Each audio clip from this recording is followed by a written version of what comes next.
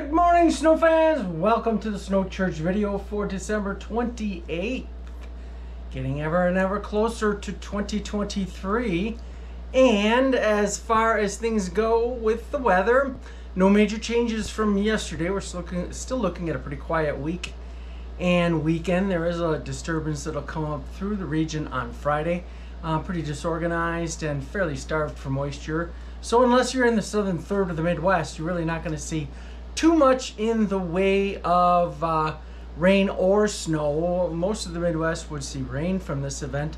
Although again, once you get to say north of I-70, certainly north of I-80, the amounts are going to be quite light, and there will be a little bit of snow on the backside. Talk about that in just a little bit.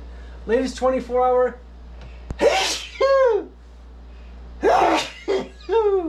okay, latest 24-hour snowfall map, excuse me, ending at 6 o'clock in the morning, thereabouts. Not a whole lot. Actually, you know what, this is yesterday's? Oh, I'm confused. At any rate, not much in the way of snow fell. So I'm just gonna skip past that. I think that is an old map.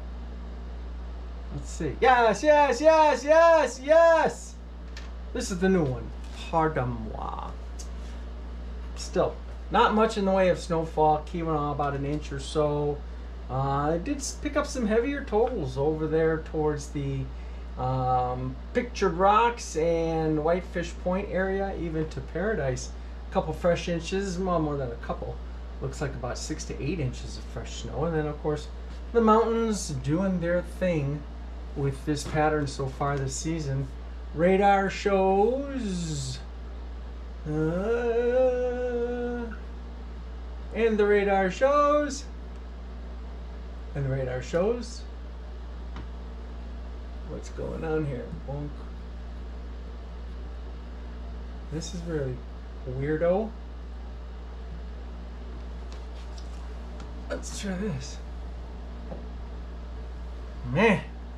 Guess my hands have just too much energy this morning. Alright, not really anything to write home about. A few scattered snow showers, maybe a mixed precipitation up across the upper Midwest. And let's jump to the forecast, because that's where everything's at today. In fact, everything is really out in that Monday, Tuesday time frame. So we'll just kind of buzz up through that. This is the European model. And here comes the quietness. And then I wonder if this thing even updated. Yeah, it looks like it did. Today is the 28th, is it not?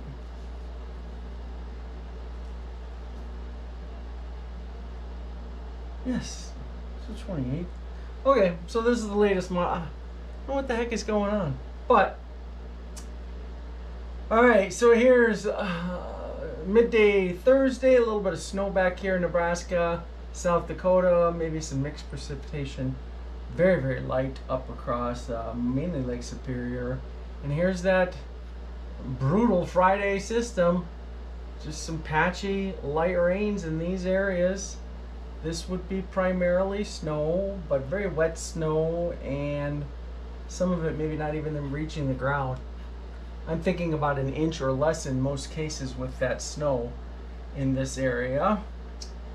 And then we'll zip on out towards Sunday and watch the next system start to get organized here in the Rockies. Looks pretty impressive, and it will be pretty impressive by the time it gets to the Midwest. We're starting to see cyclogenesis. How about that for a $3 word? Throw that one out at your next cocktail party. Yeah, did you see the cyclogenesis on the lee side of the Rockies with that last system? Ooh, was that impressive? Yeah, maybe not. Anyway, cyclogenesis means low pressure formation right down here in southeast Colorado. And it will get even more organized as it moves into, say, southwest sections of Kansas, and you have your rain snow line would come in about something like this. This is Monday morning, and then we will go out to Monday evening at about 6-7 o'clock in the evening, and show you the rain snow line with that puppy. Goes something like this. That's a way big line. I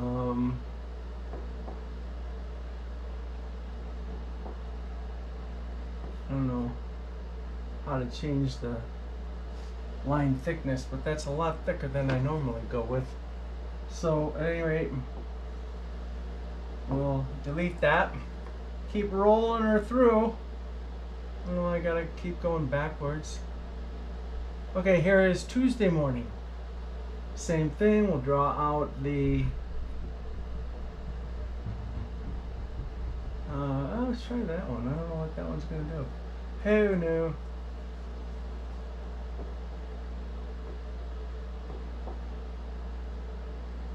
Yeah, I don't know how to make the... I'll have to study up on this thing, because this line's just too thick for my liking. But there you can see where it cuts through all of northern Wisconsin, all of the UP, all of Minnesota in the snow area. Rains from those points downward. Again, this is Tuesday morning, and then we'll just whip this around.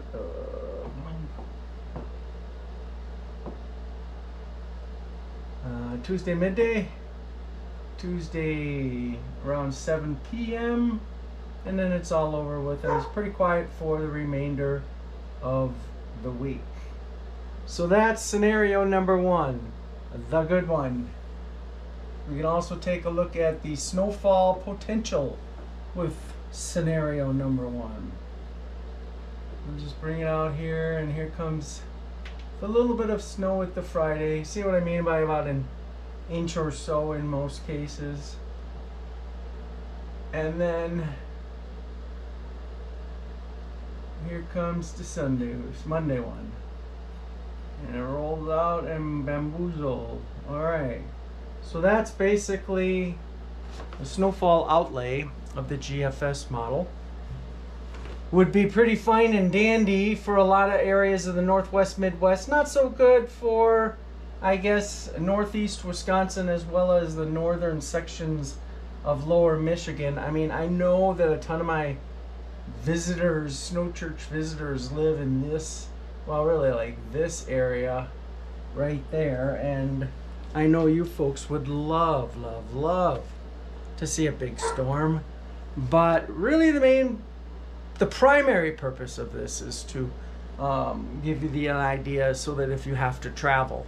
And then a strong second and a close second is what's going to fall on your own driveway, and what you will be able to watch pile up in a beautiful fashion. So I don't totally leave you guys out by any means, but really, if it seems like I concentrate a lot on up across here, I do, just because that's always sort of been the nature of the site. So at any rate, now let's get to the bad news.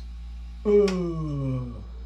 All right, this is the GFS's snowfall outlay.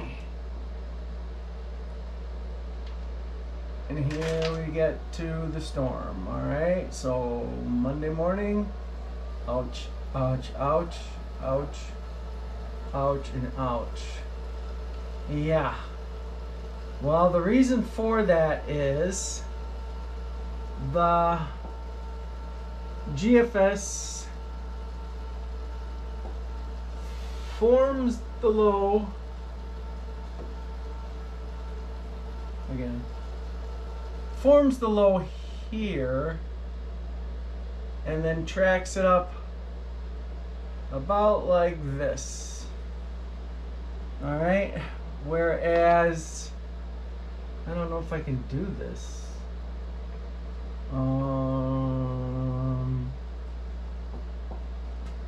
Let's see.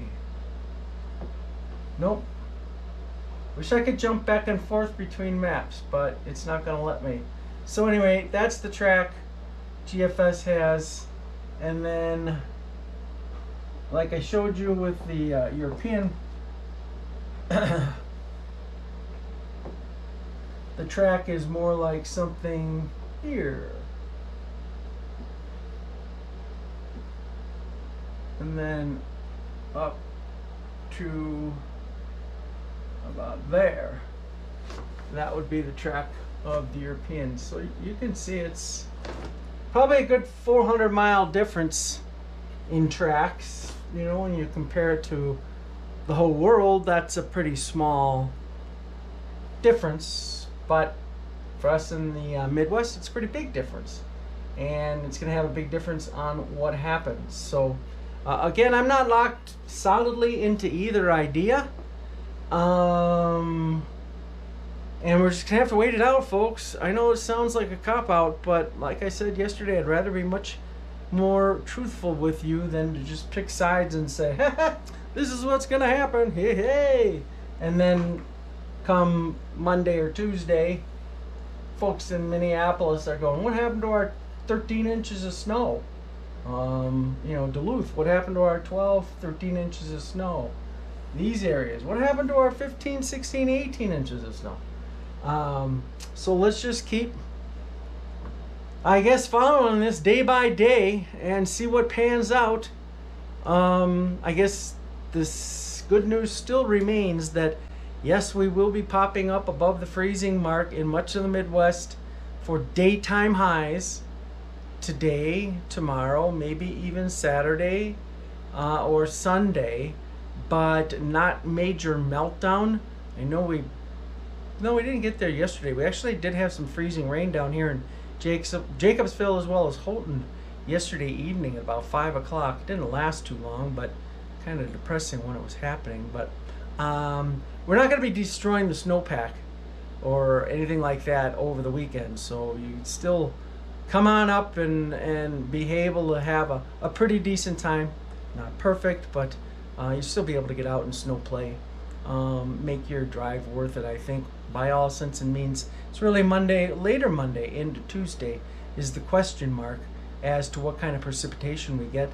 And probably a lot of you folks will be back in the big cities and doing your thing, whatever it is, by then. So that will cover it for today. And we got 2 more days left this week. Hopefully I can hang on and make it. It's been some busy days for me lately, but at any rate, I'm hanging in there, feeling sprout. Keep those sticks on the ice, everybody, and I will talk to you tomorrow.